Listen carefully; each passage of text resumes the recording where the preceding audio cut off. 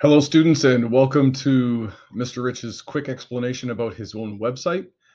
This is my webpage, in case you haven't been here before.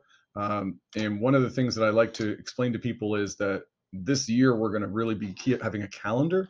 So if you're in grade 6, you can click on grade 6. If you're in grade 7, click on grade 7. If you're in grade 8, click on grade 8. The links are right there at the top. So for instance, for grade 6, I can click on that.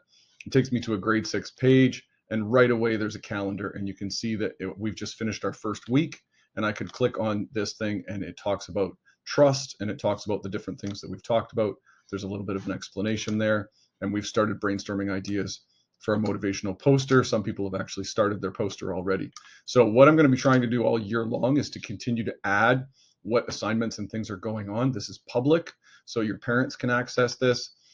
And then also, if you scroll down, there's the information that I'm giving you on our handout about our course, about the different things that we'll be doing. There's the handout if you want to download it again.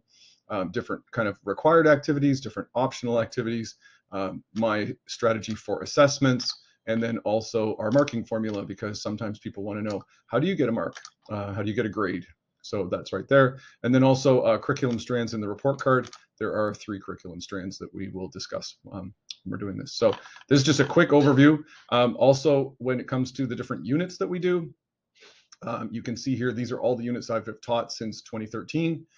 So we will only be doing a specific number of them. For instance, Inkscape is called vector graphics, and you can see all different Inkscape activities are there. We won't be doing all of the activities. We'll just be doing some of them. There's also an Excel unit and other things.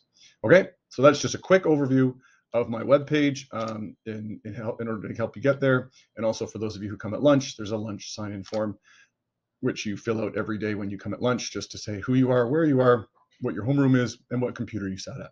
Okay, thanks so much.